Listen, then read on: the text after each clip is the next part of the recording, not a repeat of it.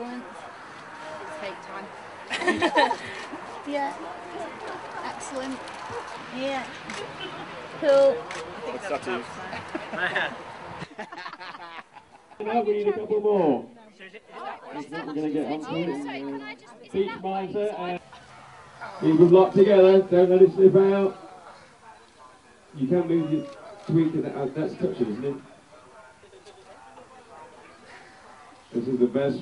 This is great. Yes, that's right. Sorry, pulling toes away. Oh, this is. Look at that. Yeah. Toes away. Pull on the dandy and right. Oh, keep them in, keep them locked. Keep them locked in there. Well done. That's good. Well, there's some activity happening here. Keep no bottoms on the line. Keep the bottom on the line. Very good. No, on the line. He's on the line. Well, yeah, that was definitely a right one. Well.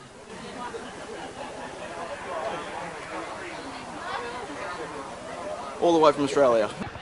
Toe wrestling's it's a sport that British are fantastic at and nobody else can do. It's like arm wrestling, but you just use your legs instead.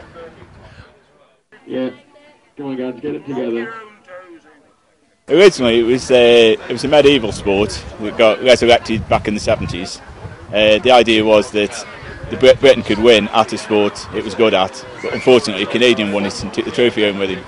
So everybody quit, and then we resurrected it again in '94. That was the first year when I won it, and the rest of it's history with me. Are we ready? Talk away! I reckon you've got to have a good thighs to be a good toe wrestler, but also have good shoulders as well. You've got to keep the power, because the stability, holding the position that you're in, you've got to go for stamina as well.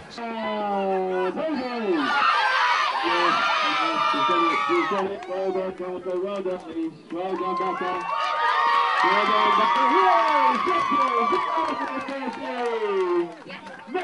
Did you get involved? My dad used to do it years ago, but he doesn't do it anymore.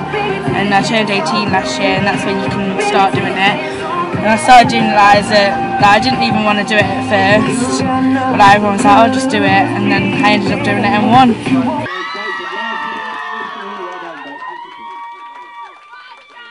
Absolutely brilliant. I'll do pictures of it. That's fantastic. Thank you very much.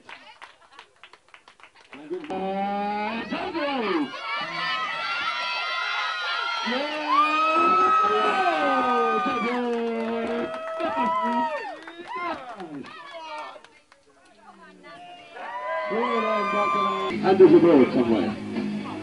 It's still on the board. It's brilliant.